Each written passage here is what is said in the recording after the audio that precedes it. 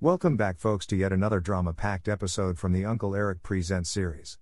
I'm so very glad you tuned in. Today, we listen to a new drama series called The Adventures of Frank Race.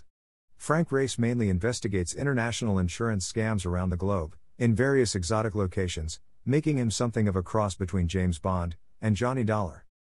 This series ran in 1949. Today's episode is titled The Istanbul Adventure.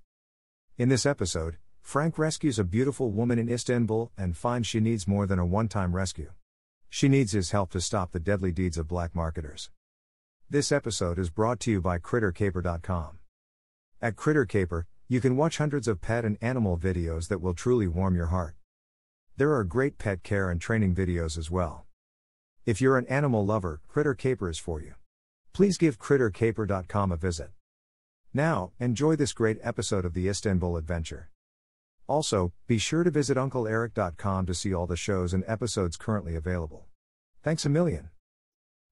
The Adventures of Frank Race, starring Tom Collins.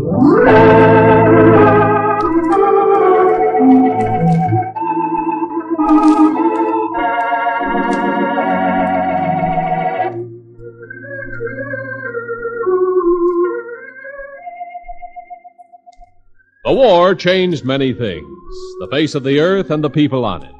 Before the war, Frank Race worked as an attorney, but he traded his law books for the cloak and dagger of the OSS. And when it was over, his former life was over too.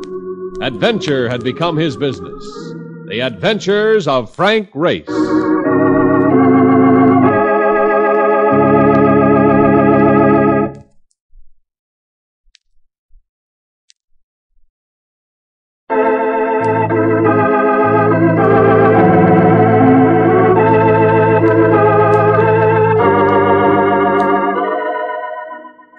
And now we join Frank Race for the Istanbul Adventure.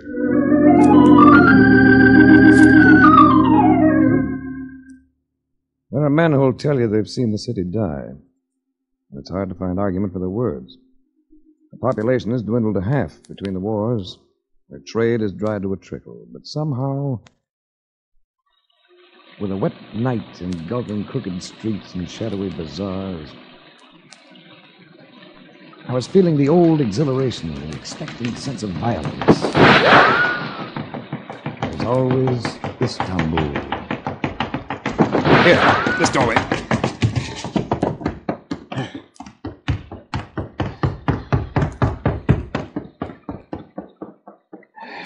Rather close. You're very helpful. Cigarette? Yes, thank you. Light? What is it? I'm intrigued. A woman comes out of the night. A woman pursued the bullets.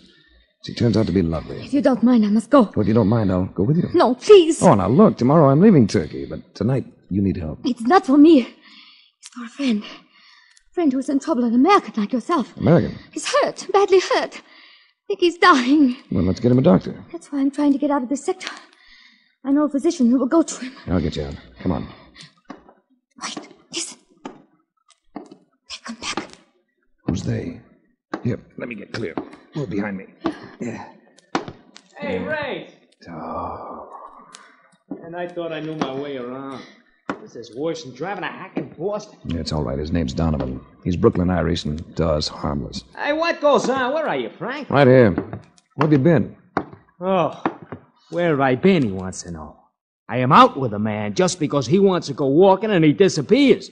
Where have I been? I happened to turn up a side street while you were gaping in some window. I imagined you'd follow. What do you say we start grinding back at the hotel, huh? Even with this slicker on, I'm beginning to feel like a blotter. Hey, who's this? And come to think of it, we don't know each other's name, do we? I'm Frank Race. I'm Lisa Kruger. What's the story, Ray? I don't know all of it, Mark.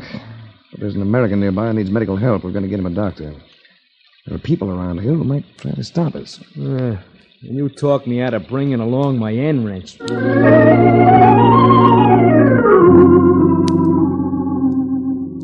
another section of the city, Liesl made a phone call. Within 15 minutes, we were joined with a physician. He was young and tall and dark, with a face you felt you could believe in. Liesl introduced him as Dr. Amaran. Gentlemen, want to thank you for helping Liesl. I believe we shall manage all right now. It might be harder getting back into that sector than it was getting out. We'd better stick with you.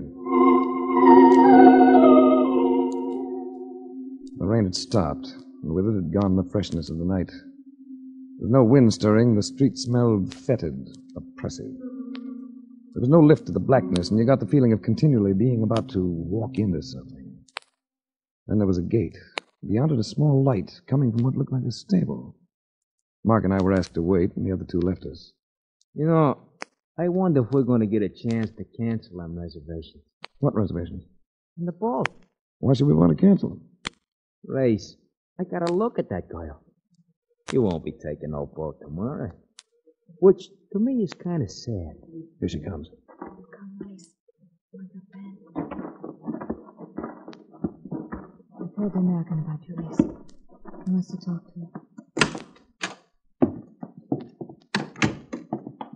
He is too weak to say much, Mr. Race. If you will kneel down. What's his name, Doctor? Dwyer. Johnny Dwyer. Hi, Johnny.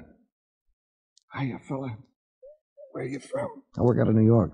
I was born in Indiana. Hey, sounds like home. I'm from Dayton, Ohio. Who hurt you, Johnny? Some bad ones, fella. Pulling a bad deal. Liesl and Doc will tell you they're great people. You'd better not speak anymore. Speak. On the candle!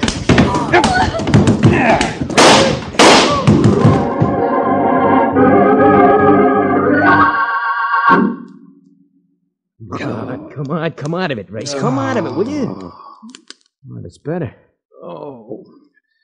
What happened to me? Well, you won't need to part your hair for a while, not the way that slug creased your head.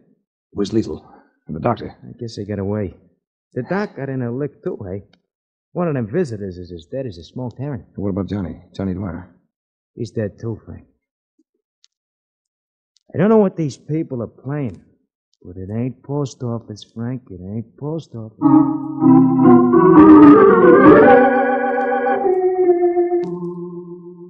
As Mark had prophesied, we missed our boat because I went looking for Liesl. I spent almost a week at it before giving up, after which I lapsed into an inertia of just lying around the hotel. Look, I never knew you to get this low over a dame before. Why not think about other things, huh? Here, I brought up a telegram for you. Yeah, read it to me. All right. Hey, who is Anthony Woolwine? Tony Woolwine. He's an executive for Intercontinental Underwriters. Yeah, well, he wants to see you. Urgent. Well, that means he gets your wish about Fifth Avenue. Don't sound like New York to me. This is from France. Someplace called Cannes. Cannes. It's on the Riviera, not far from Monte Carlo. Monte Carlo? Where all that high-powered gambling goes on? The same. Oh, no kidding. Well, look, if it's all right with you, I just as soon postpone seeing Fifth Avenue for a little while.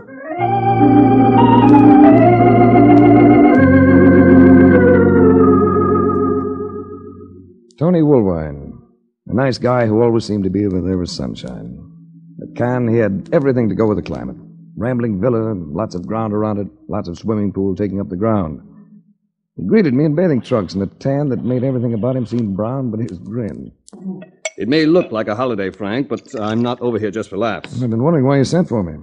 Tomorrow you embark on a dirty job. Well, that's fair warning. Thanks. Do you mind if I make a personal observation? Go ahead. Got me under your spell. You don't seem to have your usual eye out for the ladies. And here I've been thinking that this crop I gathered was unusually bounteous. Yeah, with your usual discernment, you've provided both quantity and quality. I've noticed. Particularly that bit of symmetry near the dining board. In the black suit? Ah, that's better. Now I'll stop fretting. Oh, there's somebody I want you to meet. Chuck? Yeah? Come on over here. It's a flyer I'd like to have you know. You like him. He's offered to help us out on this task I mentioned. Hi. Chuck, I want you to know Frank Race. Chuck Farrell, Frank Race. Oh, how do you do? How are you? And I am Lisa Kruger. She stood there quietly, utterly composed. An exquisite figure in a black bathing suit. She had been the one who'd drawn my comment, the one by the diving board. She looked young, younger than she had in Istanbul, and her loveliness in the stare of the sun was something to take the breath out of you. Where did we find this? Woolwine, you've been holding out on us. Hey, look We beautiful. thought you were dead, Race, when we saw you go down with the blood all over your face. Blood all over stairs. You got away all right? You and the doctor? Amaran's arm was broken by a bullet. We got away. We couldn't have done it had not you and your friend been there to confuse him. I realize this must be some sort of a reunion, Is Race the man you were telling me of, Tony? Oh, yes, Race is the man. You mean there's a tie-up here somewhere? Well, my side of it is purely insurance. The companies had to pay off claims on 3 large shipments of food, clothing, and medical supplies coming to Europe from the United States. We don't want to have to refuse insurance on future shipments, but naturally we can't keep that up. So we've got to solve the problem. I take it these shipments weren't lost at sea. Liesl, now it's your turn. Well, it's the same thing that has been choking Europe to death for so long, Race. Black market. Last year it seems to have come under the control of one organization. All over the continent. Is this what you've been fighting? You and Dr. Amaran? Yes. To Americans, the black market might seem vicious. But I'm sure it seems impersonal, a blight that doesn't really touch. But with us... Well, I had a brother. All I had left of my family. And a year ago he became ill of pneumonia. I was assured that if he received penicillin, he would live. It's usually effective. I got him the penicillin, Race. At a price very hard for me to pay. I got him the penicillin. But he died at the age of 19. Oh, I'm sorry, Liesl. He died because the drug was worthless. What happened to those shipments that were lost? Destroyed. Cargo, train, and crew. Nothing left each time but smoldering ashes. I don't get it. What happened to them? The black market would have stolen those shipments, but they knew it would be too difficult. So they destroyed them. Nobody knows how, because the train crews are always killed. And then the black marketeers get their high prices with shoddy clothes and bad food and synthetic medicine. Sounds like a rough bunch. Race knows how rough they can be. He saw some of their work in Istanbul. There'll be 2 more trains going through this month. One on the 19th, the other on the 27th. They must not be destroyed, Race. Listen to me. There is an epidemic of diphtheria breaking out through the western portion of France. Unless those trains get through with diphtheria toxide, thousands of children are going to die.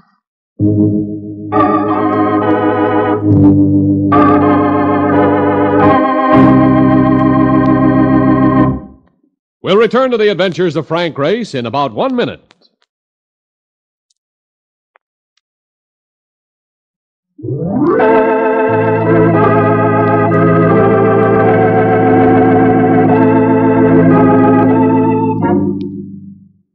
And now, back to the adventures of Frank Race.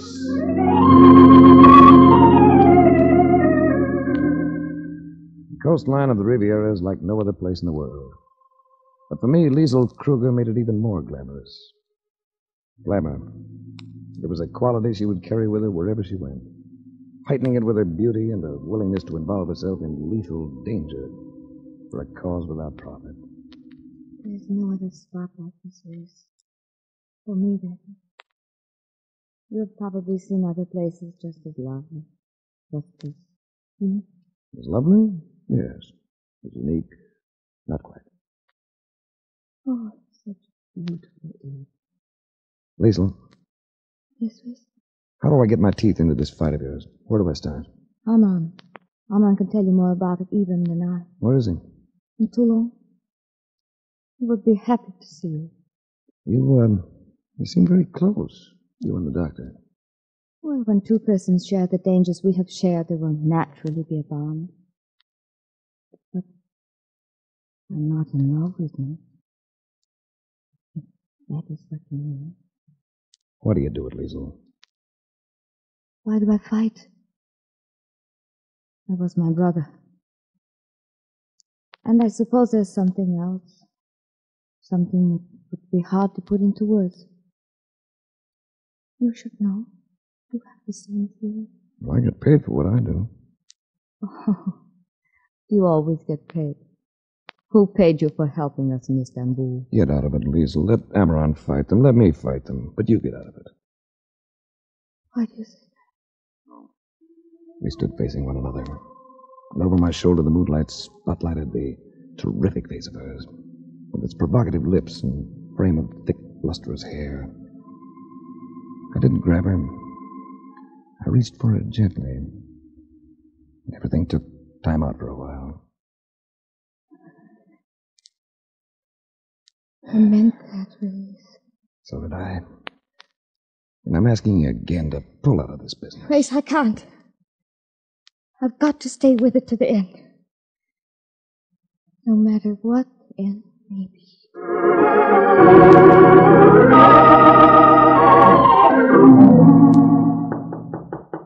You awake yet, Frank? Yeah, come in. You're being invaded. What's up? We thought you might like to look the country over from the air. How long will it take you to dress? A quarter of an hour. Where's the plane? Oh, not more than 20 minutes from here. Well, what have you got? A salvage job I picked up. A P-47. Some ship, Frank. Chuck thought he was getting a bargain when he bought that ice wagon. Lots of power, and he bought it for dimes. The payoff is that operating it will keep him in hock for the rest of his life. P-47 adds up to a lot of planes. I wouldn't have anything else. She pays her way. Say, what's wrong with your hand, Chuck? When'd you do that? Oh, I nicked it as I was gassing up the other day. It's a little swollen. Little swollen. You'd better do something about it, Chuck. Tomorrow. Today I want to fly. Chuck, since this is just a tour of duty with no destination, would you like to drop me in Toulon for a couple of hours? Toulon? Why, sure. I'll be calling on a doctor there. We'll get him to take a look at that hand of yours.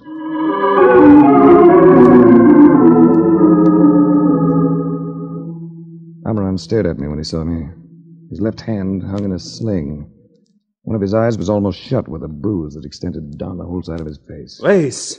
But we thought that... You thought I'd been killed, Liesel told me. Liesel, you've seen her. Oh, why do we stand here? Come in. She told me where to find you. Huh? I'm in this with you now, all the way. And there's an American insurance company behind me. Oh, thank heaven. You cannot know how much we need help. Tell me about Johnny Dwyer. Where did he fit in? What happened to him? Well, he was, first of all, an idealist. So many of you Americans are. And he knew how to fight. So they murdered him. What was he doing in Istanbul? He'd learned too much. So the black marketeers chased him from here. From Toulon? Is that why you're here? Yes. Johnny Dwyer stayed at a quayside hotel there, a rat trap called the Charbonnier. Why he went there, Liesel and I never learned. Too many things happened too rapidly. But it was from the Charbonnier that they hounded him. First to Marseille, then to Rome, then to Istanbul. It was from Rome that we got his call for help and word to meet him in Turkey. You know what happened there. The Hotel Charbonnier. I imagine they know you there. Oh, I wish I could say I knew them as well. You have no idea of an identity behind it? Oh, nothing worth a sou. We've dealt with one or two, but they were no more than underlings. We learned nothing. I'm going to take lodgings at the Hotel Charbonnier with a friend who was with me in Istanbul. There must be a safer way. But done quicker than I can see. And now, I wonder if I may ask a favor of you. Anything. The pilot who flew me over here has a bad hand, infection. I wish you'd look at it. He's here with you? He remained in his plane, but I've got a cab outside. Well, then let us go to him.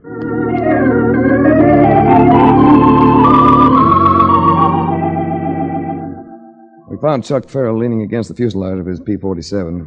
In his hand, a silver flask with which he waved at us as we came up. Amaran, smiling as I introduced them, tightened his lips seriously when he saw the hand. He made a clinic of the 47's cockpit, taking Chuck's temperature and otherwise thoroughly checking his patient's condition. You have absorbed quite a little alcohol lately, huh? Oh, I guess I've been doing all right. Why? Come on, Doc. Brief me on this. When did you have an inoculation for tetanus last? Never had one that I know of. You were not in your army? No. Do I have tetanus coming on? It's possible. Bad, huh? Since you have received no toxoids, then I can bolster an inoculation with antitoxin. It's indicated. Well, then let's have it. Will it make me sick? It may not, depending on your sensitivity to it.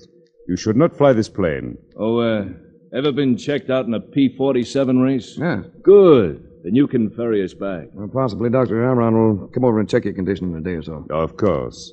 And when will you keep the rendezvous we discussed? As soon as I can pry Mark Donovan loose from those Monte Carlo gaming tables.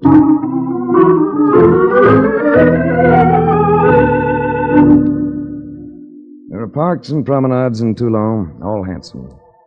There's the view of the sea. There's the cathedral, other old churches, and a fine town hall.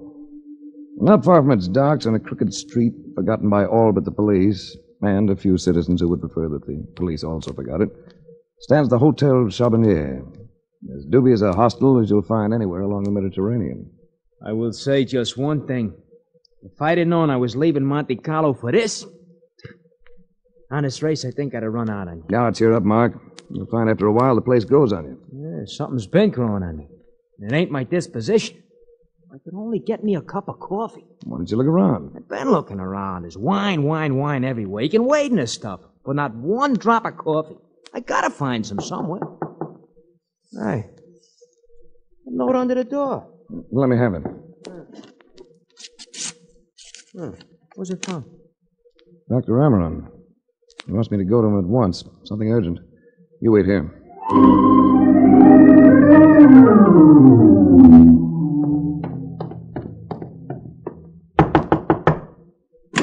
Oh, come inside, Race. What is it? Trouble? Worse than that. Tragedy. Look over there. Liesel! She's been hurt. What is it, Amaron? What happened to her? She's dying, Race. She got here about an hour ago. She's been trying to tell me what happened, but she's had only strength enough to say your name. You've got to save her. I've done everything I can, Race. Talk to her. She will hear you. She wants to hear you.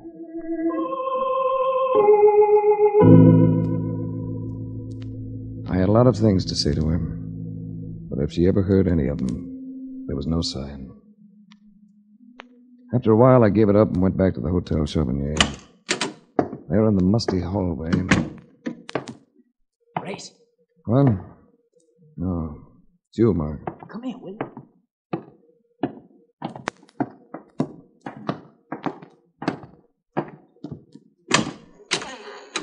Gotta have a look in here. I heard this morning that this place used to be a cafe, see? So I started poking around in the basement, thinking I might accidentally run across some coffees. We gotta move these crates first. And then this door. Can you squeeze through? Yeah. What have you got? Take a look at what I got. An arsenal. Rifles, pistols, submachine guns, even shells. Look at this one, look. Shell. That's no shell, Mark. That's a rocket. What's the matter? What a fool I've been. Chuck Farrell and his P-47. What are you talking about? P-47's Thunderbolts. Along with the British Typhoons, they were the top rocket-firing planes of the war. Rockets for knocking out tanks and trains. Trains, Mark, do you hear that? Certainly, I hear it, but Chuck Farrell, he destroyed the supply trains. And I've been eating with him, drinking with him, flying with him. Wait a second. What is it? So now, you must have found out what we're doing. Here, then. Load this pistol. You're going out through that window up there. When you get clear, fire 2 shots, you understand? Then head for Woolwine. Tell him about this whole setup. Now, wait a minute. You can boost me up to that window, but what about you? How you gonna get out of it? Give me a foot and get going. Here. Okay, I'm up. Get clear to the street before you signal. Yeah, but what are you gonna do? Hold him off with this Tommy gun. Get going. Okay, I'm going.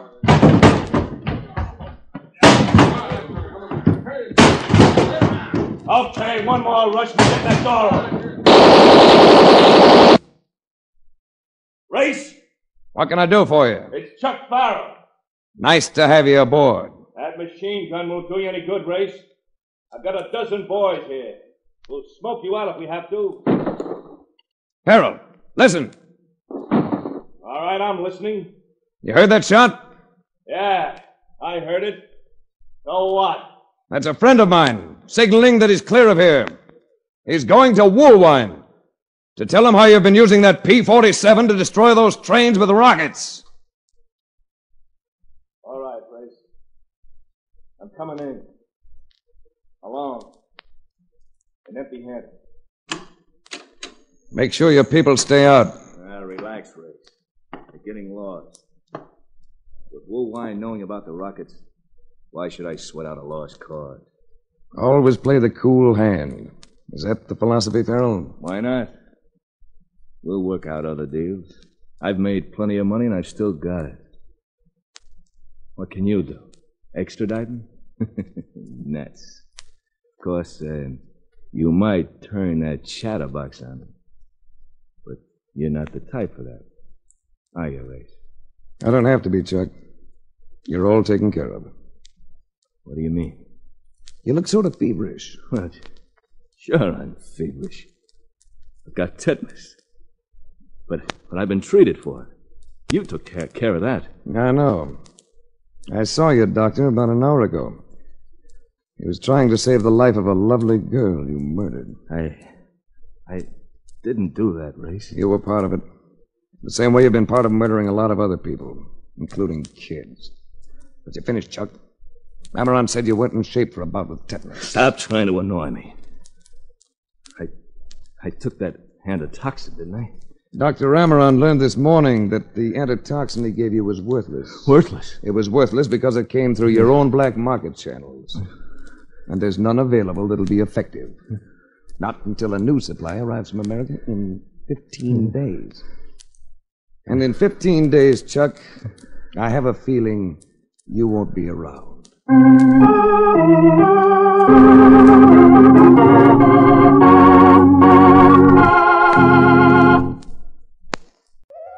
I hope you enjoyed this latest Uncle Erich Presents episode. Stay tuned for the next exciting episode. Please check back often and make sure to subscribe to my podcast so you won't miss the new exciting episodes. In the meantime, scroll up or down to find other exciting episodes to listen to. Don't forget to visit UncleErich.com to see and listen to all the program categories and episodes. There are also hundreds of the old classic crime and detective television show episodes you can watch as well. They're a hoot to watch. That's UncleErich.com. If you like this episode, please consider buying Uncle Erich a cup of coffee at the support link below. Thanks a million. Thanks for stopping by. Bye-bye for now.